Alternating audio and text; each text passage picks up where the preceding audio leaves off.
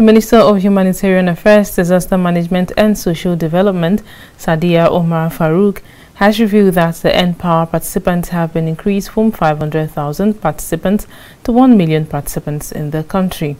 The minister disclosed this at the flag-off event for the commencement of N-Power Batch C1 on Monday in Abuja. Here's Malik Iduro with more on this.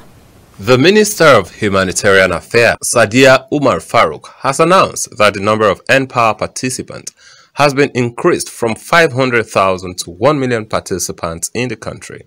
She noted that the graduates are entitled to 30,000 naira for 1 year, while non-graduates are entitled to 10,000 naira for 9 months. Has graciously approved the expansion of the program from 500,000 to 1 million beneficiaries to enable more young people benefit.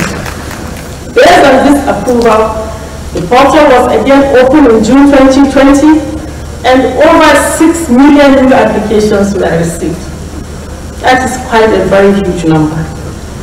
1 million beneficiaries will be mined from this as the N-Power Batch. The Federal Ministry of Humanitarian Affairs, Disaster Management and Social Development is committed to ensuring that the strategic objectives of all the social investment programs are achieved. Speaking earlier, the Minister of Women Affairs, Pauline Talent, said this program will build competence and capacity in highly demanded technical and vocational skills. The program at its inception in 2016.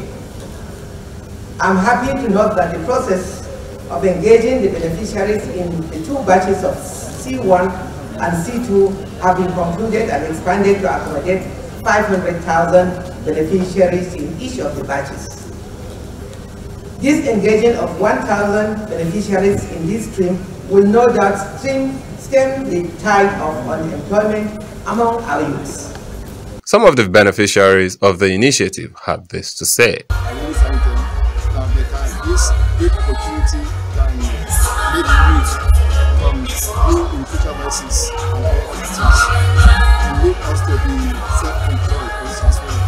I really appreciate it. This program is created to help young Nigerians acquire and develop lifelong skills to become solution providers in the domestic and global markets.